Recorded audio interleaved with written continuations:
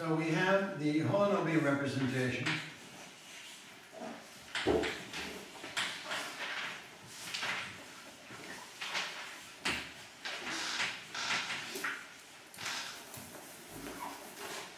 on the tangent space at the base.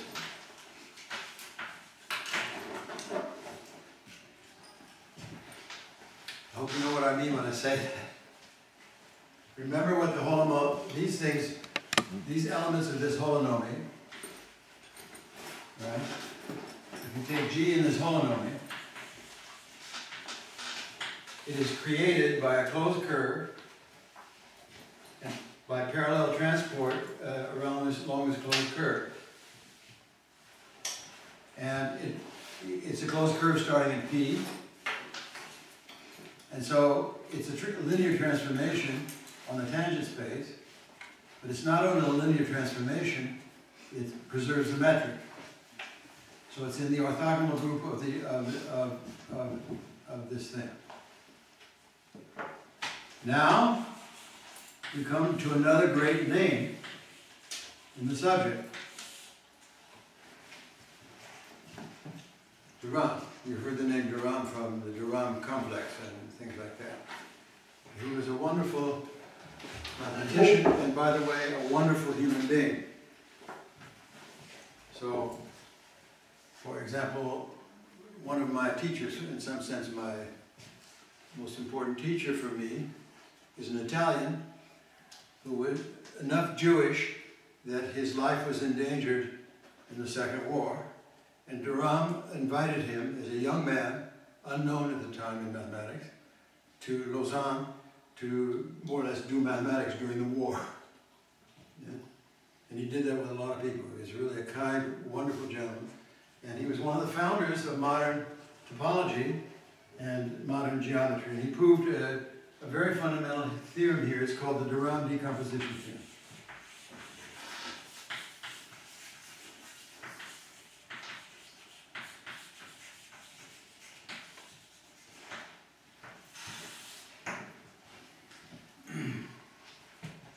Fundamental theorem.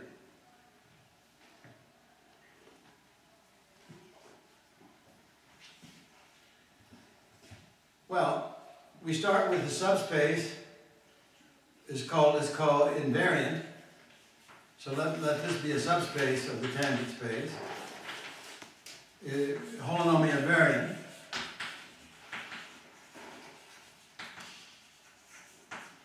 I hope you have an intuition what that must mean. The holonomial acts on that full tangent space. This is subspace. It means H of V is contained in V for all H in the holonomial.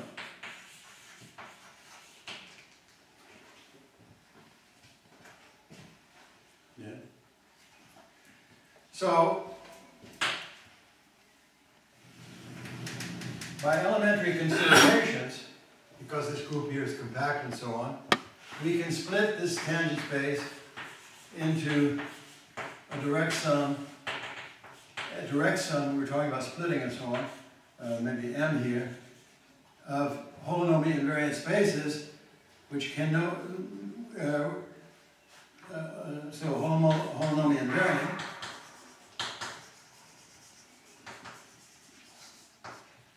decomposition with VI irreducible.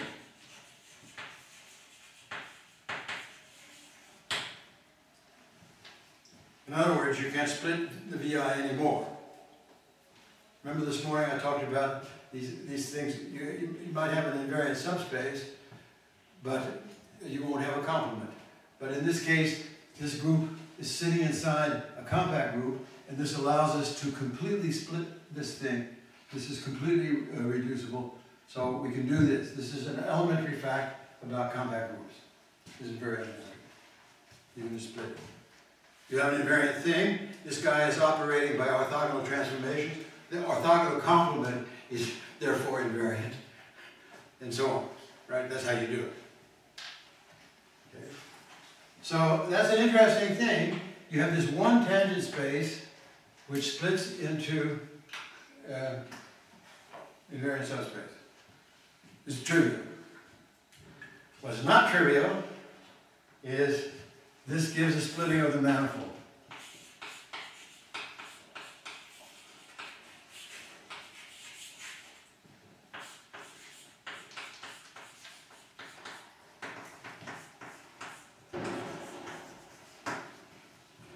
Now, I've lied to you a little bit because this splitting is at first only local. I'm going to tell you how you split the manifold. You, yes, you start with one of these irreducible components and you push out in that direction of that irreducible component. And at least locally, you get some product decomposition. The trouble is this is not well defined because of homotopy. It comes back on itself and so on. So if the manifold is simply connected, there's no problem with this. This is really a global theorem. So this is global for simply connected manifold. Otherwise,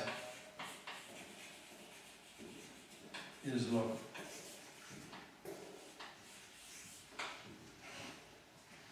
Now, I hope you're happy, because this is a mega reduction of the situation. In order to consider holonomy, metric considerations of curvature, we may assume that we're dealing with something that's irreducible, because we split everything up into a product, right? Yeah? You okay on this? Yeah. It's a wonderful theorem of Durand. Okay? It's called Durand splitting theorem. It's not difficult. It's just the way holonomy is defined. It's defined by parallel transport. So you can parallel transport things out of these irreducible decomposition and get the meta. You just have to be careful. So it's a fundamental. So M is called irreducible.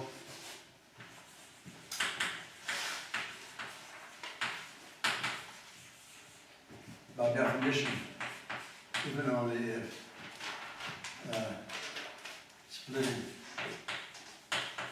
only splitting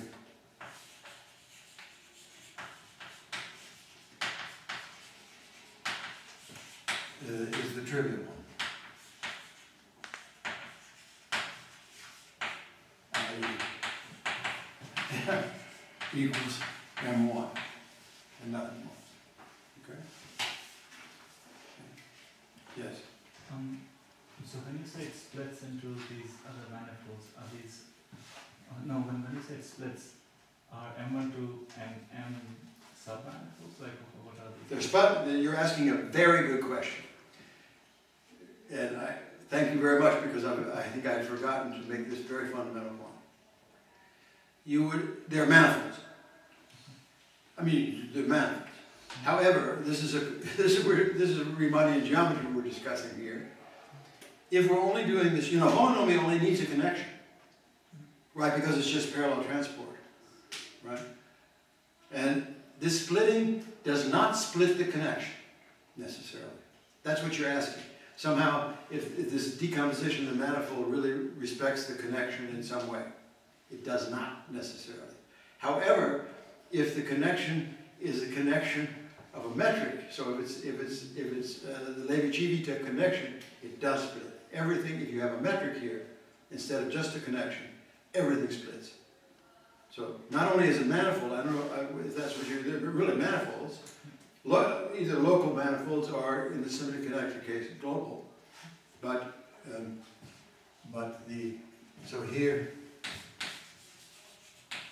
the nabla is the Levi-Civita.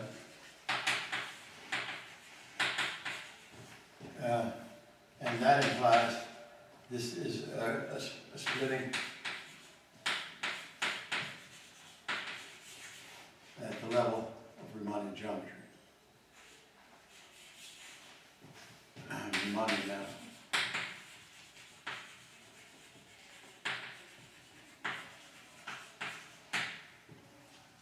Okay?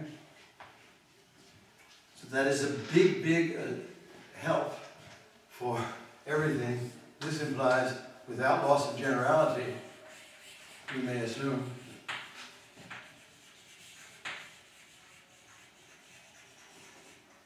M is irreducible.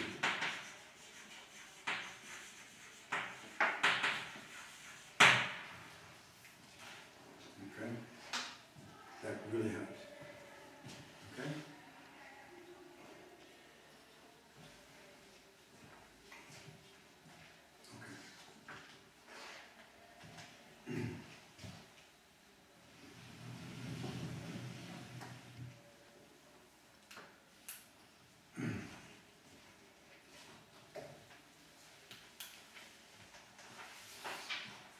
Now back to Cartan.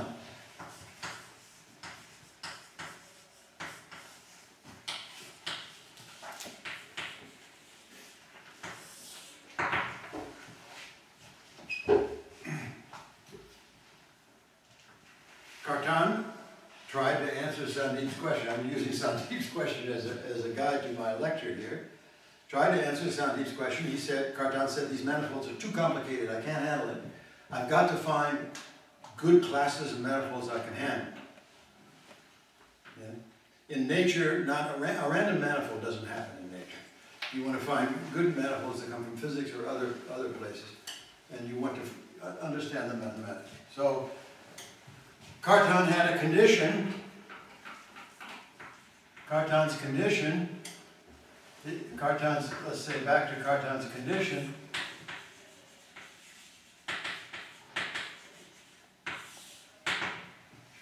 Curvature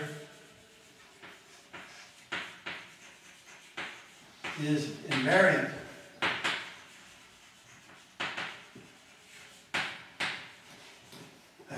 under parallel transport.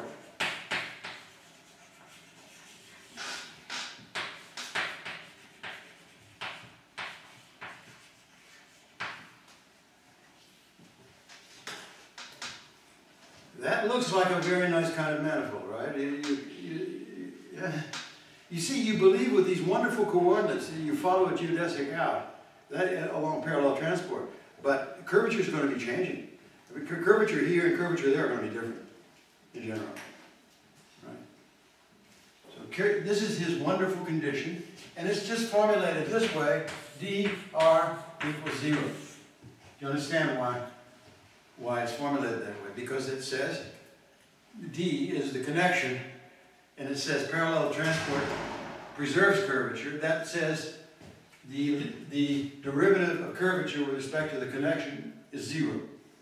That's Cartan's condition. Okay? Okay. So there's an amazing history here. Keep in mind, Cartan, he lived until maybe 1960 even, I'm not sure. But he wasn't very active at that stage. But there's a basic theorem of Berger, huh? If you're German, you read that as Berger, but it's Berger, French. Yeah. And a very Jim Simons also made big contribution to this very deep theorem. And plus modern developments, plus modern simplification.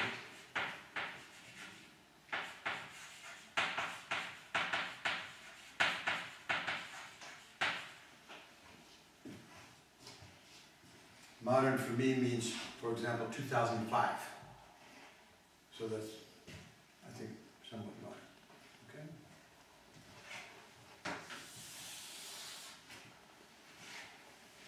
So,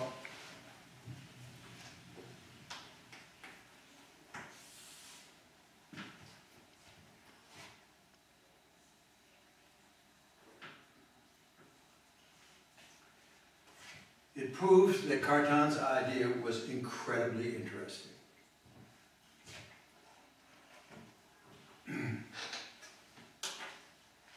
Let's call this Cartan's condition. CC for Cartan's condition. Okay.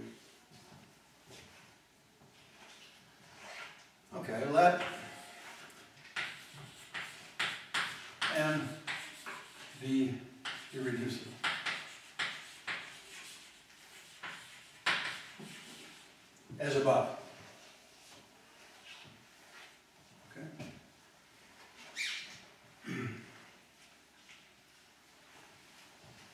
And suppose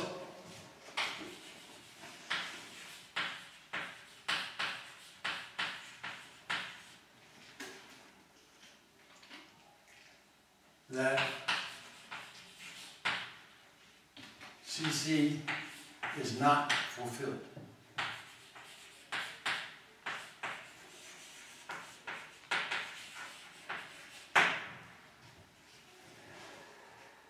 So there will be a dichotomy here. Either CC is going to be fulfilled, this good condition, we say curvature is parallel. It doesn't change by parallel transform. So suppose it's not fulfilled. Then holonomic group, and it's enough to talk about the zero holonomic, it's equivalent, acts transitively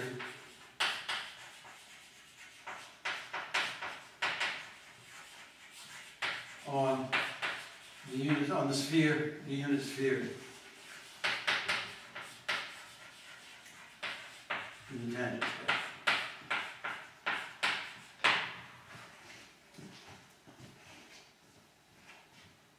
So there's a dichotomy. Either the Cartan condition is fulfilled,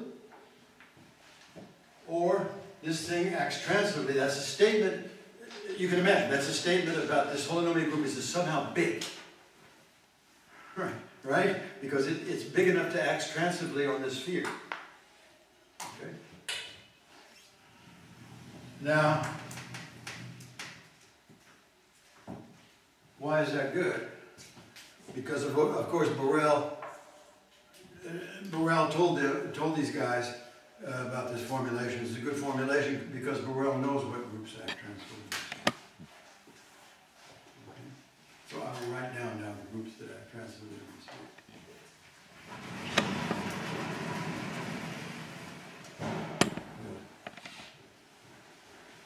Here's the table of the classification.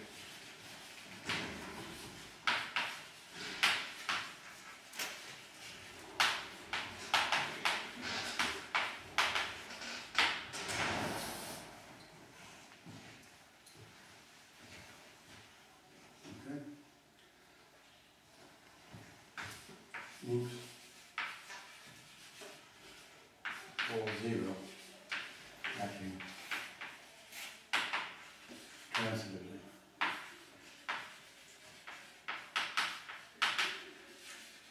Let's see.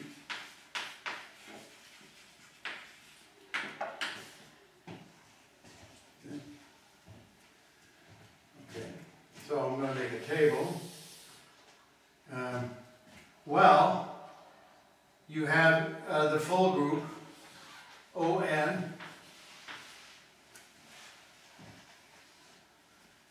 This is the group. The dimension of the manifold is n. That's the full holonomic. This is a very typical thing. One class here is everything else. Right? This is the full possible, this is the full biggest possible holonomic you can have. In some sense, from all possible dynamics that's going on, this is the biggest mixing you could possibly have. Right? As you follow all this, you get every possible transformation of the tangent space by going out and around. Yeah? That's okay? So this is the generic manifold. Name. Generic. Okay. Here, if you have the special orthogonal group, that means determinant 1. It's still on the n-dimensional manifold, but of course, as you know, this just means that the manifold is orientable. Right. The special orthogonal group has determinant 1, and that means its action on the volume form is trivial, because it acts on volume form with determinant. Okay. Next, UN. UN is the unitary group. You understand this? Which the isometries of the standard unitary structure on CA. Okay. The manifold is the complex manifold you know about, so its dimension is 2n. And you'll be very happy to know that this is scalar. So very quickly, in the holonomic classification, you come into complex geometry. This is the big connection between complex geometry, real geometry, and mathematical physics. This is the first connection right there indicated. SUN, same dimension manifold, is a complex manifold. This manifold has a name. These manifolds are called Calabi-Yau manifolds, and they are Ricci flat.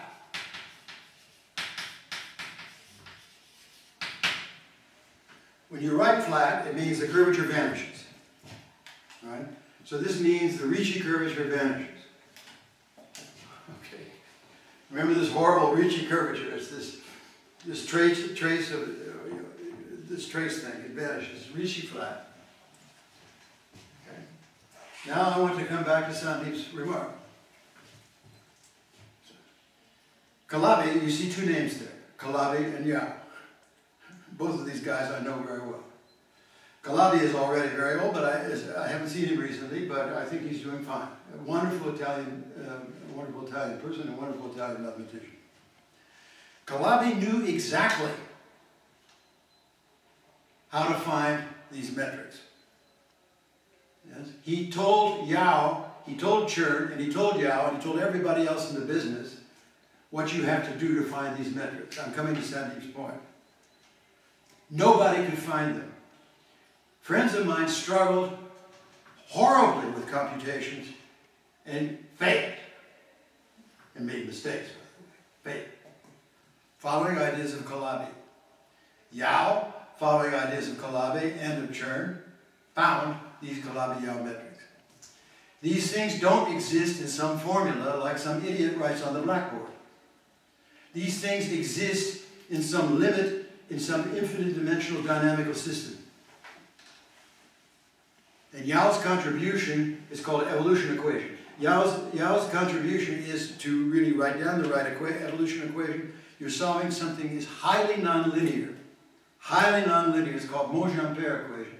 You're solving something highly nonlinear, and you cannot solve it by just writing down some stuff. The only possible thing is to get it in some limiting way. Okay? So this is what we were talking about at the dinner the other day. This is modern partial differential equations. Okay? You do not solve the partial differential equation by just writing it down. You solve it in some limiting way in some infinite dimensional space. This was Yau's idea, and Yau got Fields Award for this thing. Okay? For this one result. And it's a horrible, if you look at his paper, it's Invenciones paper, take a look at it. It's really not fun to read. It's a lot of hard analysis. Okay? So just finding the metric is a huge thing. Now let me tell you, physicists were really interested in having this metric. Yeah? And physicists will ask Yau, show me the metric. Nobody has seen this metric. The metric is unique, essentially. Essentially, given say, a K3 surface, this metric is unique. It's wonderful. It's a unique thing. You take the manifold, it's a 4 manifold. You take this manifold and you find this metric. It's almost unique. It's almost a one-to-one correspondence. It's wonderful. Nobody has ever seen the metric. No physicist has ever seen the metric.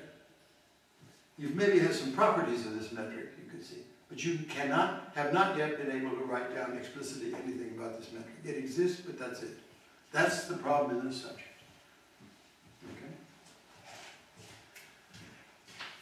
Okay? SPN. Well, this is 4n dimensional. I hope you know the symplectic group acts transitively on complex, on spheres. And you can actually have the symplectic group acting with a little bit of a center on spheres. Yeah.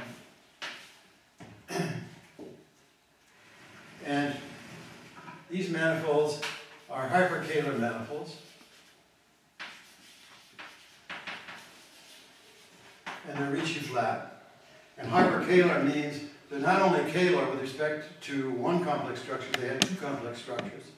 And they're very compatible two complex structures. And they're very interesting manifolds. And again, to find these metrics is not a non-trivial thing.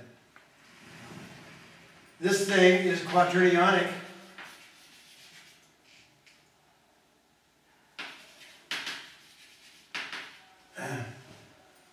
Kähler. And it is not Ricci flat. It's the Ricci curvature is a multiple, a non-zero multiple. Here the Ricci curvature is 0. Here it's a non-zero multiple of the metric. Now you people in physics ought to know that's called an Einstein metric. When Ricci is a multiple of the metric, I mean, Ricci is a bilinear form. If you're lucky, it's positive definite, right? Or negative, yeah, it's a multiple of the metric. Okay? I'm just making the list. The next one, of course, is the exceptional group G2. And this is a very nice 7-dimensional manifold. And these manifolds have become very important recently. And the last one is SO7, and this is acting as, these are related, of course, to the Cayley numbers and things of that type. So, isn't that nice? That's it. That's it. And it's very hard work to find any of these metrics. And it's even worse work to find parameter spaces of these metrics. Right? There's not just one metric. There's a whole parameter space of these metrics. Right? So there's a lot of work to be done. And this is a wonderful classification. Look, that is a complete list. Of course, you will say it's not so great because there's nothing special about the first things. But even these things are very, very relevant for many subjects in mathematics and physics. These special things. These Einstein metrics, or did I say? This is called an Einstein metric.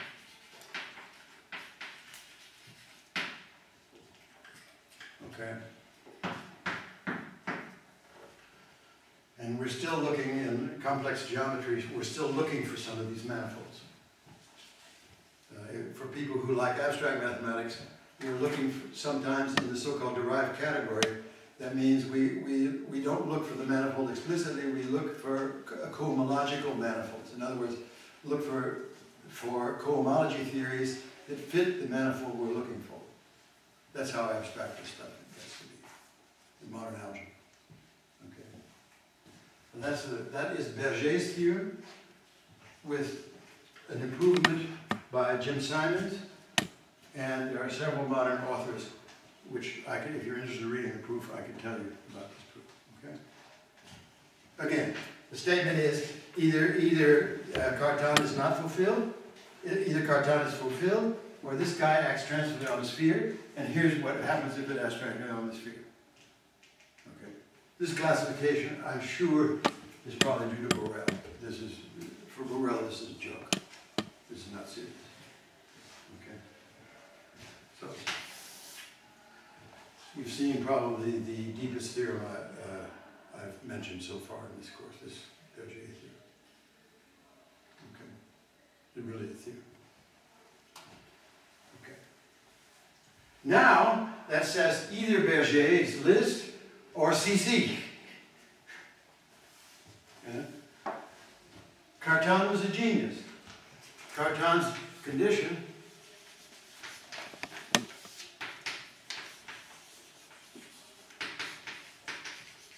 is equivalent to the following.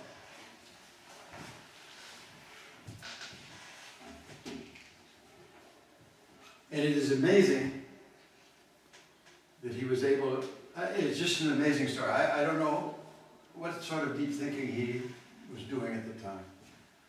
It's incredible. M,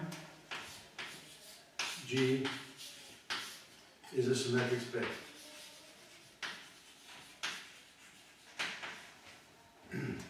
Well, Let me write it carefully. It's a local symmetry.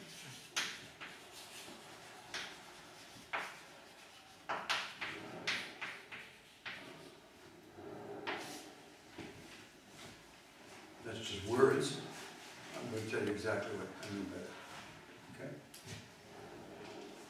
See? Now a point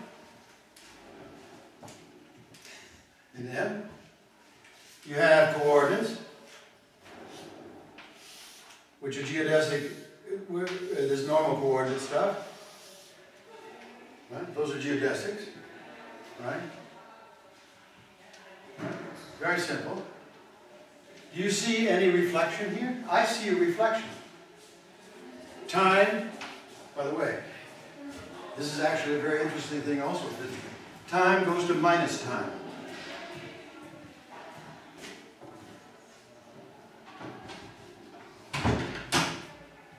Time goes to minus time. Right.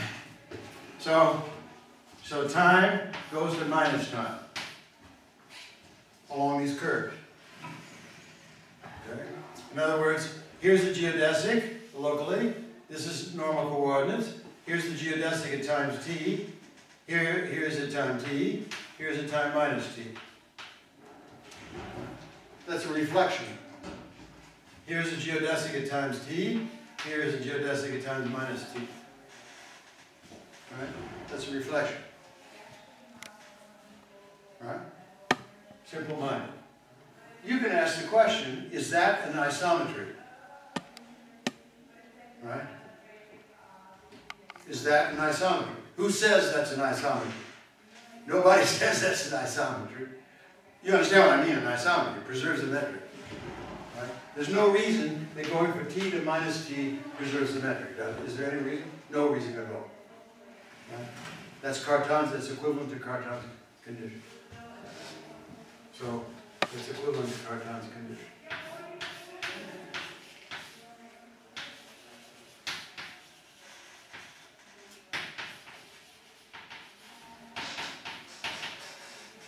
For all p, this is the point p, the reflection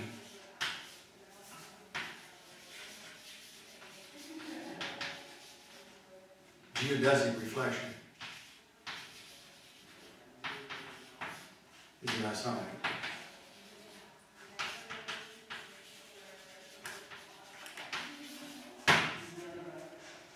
Okay? Okay. That's either true, that's the condition either locally, so if you make normal coordinates, it's a local, this reflection is a local isometry, or if M is simply connected, this is global.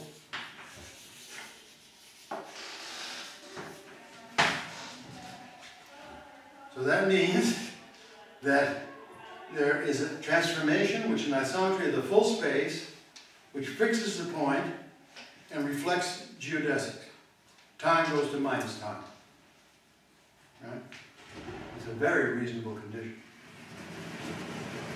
That's the reason it's called a symmetric space, because it has these global symmetries. Okay, you're looking funny. Is there a problem? Yes, I can't. Let's talk about the problems. What's wrong? Yeah, I don't see how, why do we hope, or why would we like, or does it mean that this transformation is an isometry? I don't know where your question is now. So, okay, so we have this map, t minus t. So if I have normal coordinates that I talked about before, I can easily define this map. Yes. T goes to minus t. Yeah, I can define it. Okay, then you say it's an isometry. I'm requiring it to be an isometry. That is Cartan's condition. Okay. At every point, locally, geodesic reflection is an isometry. Okay? Okay. That is a very reasonable condition. It means that the geometry here and the geometry there is the same. Right? It looks like a reasonable condition. What? Yeah. Okay. The manifold, there are two possibilities. either locally or globally. You're requiring, at first I'm only calling this thing a symmetric, locally a symmetric space, is every point has a neighborhood so that mapping is an isometry. Okay, so it's a locally symmetric space. Okay. If the fundamental group is trivial, this is global. It's very easy to see. You can extend these things everywhere. Okay? So here we go. Okay. Cartan's condition. So we have universal cover. We have the manifold. Conditions satisfied here locally. Cartan conditions satisfied here globally. On the universal cover. It's a matter on the universal cover of piecing these things together, and it's just the fact you don't have any topology, you can really piece these things together. Okay, you can believe it. Okay? Okay? And now, again, you need a theorem.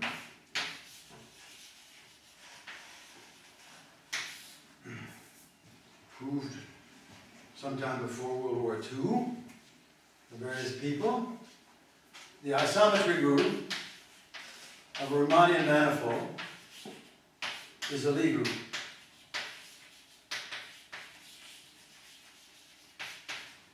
Acting properly.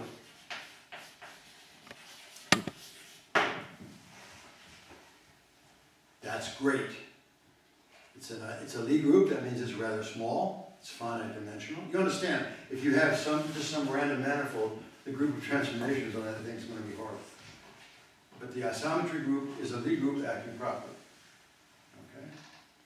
So here,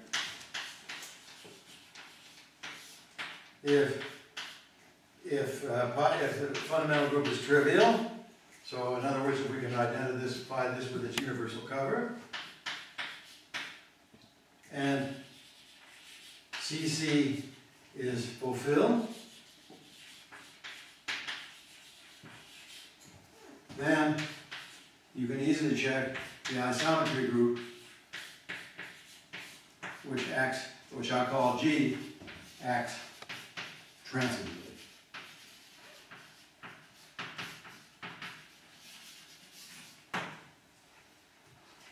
You can believe me. I flip here, and I flip here. I want to go from one point to another. I start making little reflections to go from one point to another. It's pretty easy. You can imagine, right? You see, right?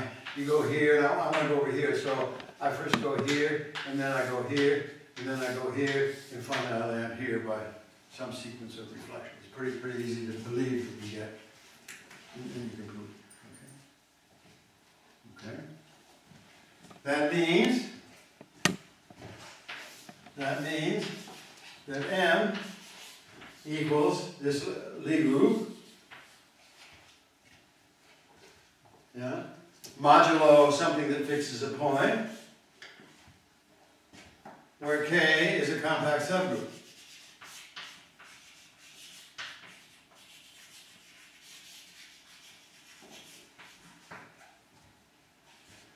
So I hope you see, without thinking, if Cartan's condition is fulfilled, if it's not fulfilled, we have this list.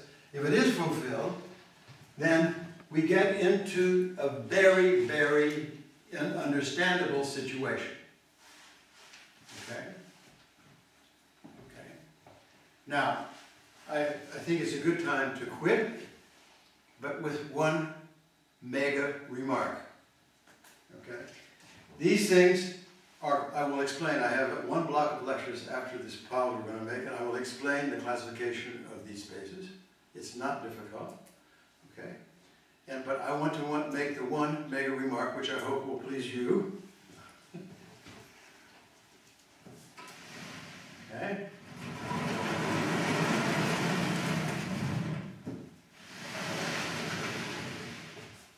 That M equal G mod K be a symmetric space.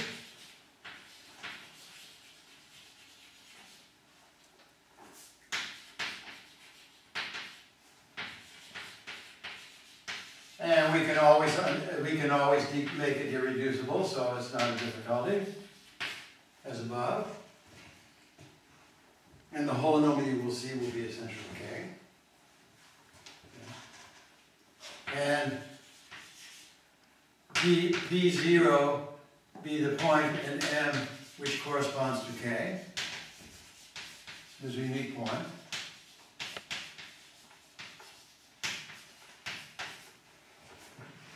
Okay.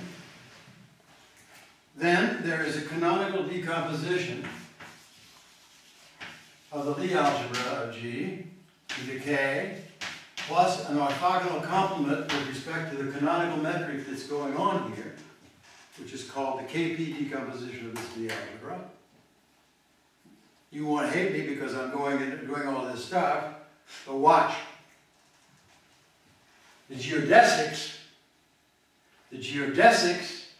in M, so here's M, here's M, here is P0, and I'm interested in geodesics here, right? That's what I want to see. The geodesics are orbits of one-parameter groups coming from P. Okay. The geodesics in M are through P, P0, are of the form x, so this is exponential map, x of t c times P0. That's an orbit of a one-parameter group. It's global. T is global. This is not a local geodesic. This is global as it can be. And C is in G.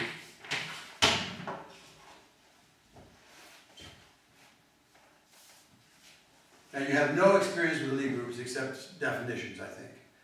But this is a trivialization of the problem of finding geodesics. Okay? This is a trivialization of the problem of finding geodesics. Okay? And I will show you how to do that in the next lectures, because this thing, I mean, is really going to be e to the c to the tc times p. There is an it will be e as a power series. It will be really e to an operator, a power series of the orbits of this type. We've been talking a bit with you about this. It is a joke, once you understand P, to write down these things, right? You would agree. You have to understand P. That's also a joke. This is, we're essentially, I mean, I think you will believe in complete generality this is a joke. Yes? You just have to know the KP decomposition, and you can write down geodesics. Yeah? And you can never write them down just as solutions of the Euler-Lagrange equation. Never. Yeah? That's the point. And you reduce this thing to the most obvious thing of all. And, for example, in the sphere, you do this, and you write down these transformations, and they're great circles. Yes? In the disk, or up in the upper half plane, yes, that's the other simply connected thing. Well, there's one of them, but also there are other ones, and they're circles which are perpendicular to the boundary. Yeah. This is completely trivial, okay? And you have to understand it took centuries for Lobachevsky and so on, and Gauss claimed he understood this, and Bolyai and so on. It took them centuries to understand that there is a geometry of this type. Right? Yeah. So it is in some sense, this is the main lecture for me actually. I want to put this into context. Cartan saw there was a dichotomy. Either you can compute wonderfully, or at least you have a complete list of holonomy. All of these metrics that you're looking to find, okay, on projected geometry you can embed and so on, but really explicitly you can't do. These are really hard to find metrics. Some of the manifolds are hard to find. Okay? So you reduce by this classification to very interesting list of things that you want to find. Okay? For example, these right here. or here, the Einstein manifold. Right? You can write down the Einstein equation. The Einstein equation is completely stupid. The Einstein equation is G equals, the Ricci equals a constant times G. That's the Einstein equation. You're not going to write it down. Even I can do that. Yes? But you give me a manifold like that. Yeah? That's interesting. Particularly a global manifold. Maybe you can solve that problem locally. I'm not sure. But a global manifold. Yeah? It's non-trivial. It's really non-trivial. Right? And this was the genius of Cartan in the early part of the 20th century to see this dichotomy between his condition, which says curvature is parallel. It says parallel transport preserves curvature. The minute you have this, you work, and you have a reduction to a simple-minded question of Lie algebras. Yeah? So it's an embedding of this entire subject, at least that side of the subject, into the theory of Lie algebras. And very simple-minded Lie algebras. Nothing different. Okay. The irony of this thing is that Cartan had already done a lot of classification work on the semi-simple Lie algebras that emerged. So he somehow knew in the background this had to be. Yeah. It's almost theological. Yeah. Okay, so I think we should stop. Thank you for coming today. And we're going to have this pause now, so ask your questions and send me some files.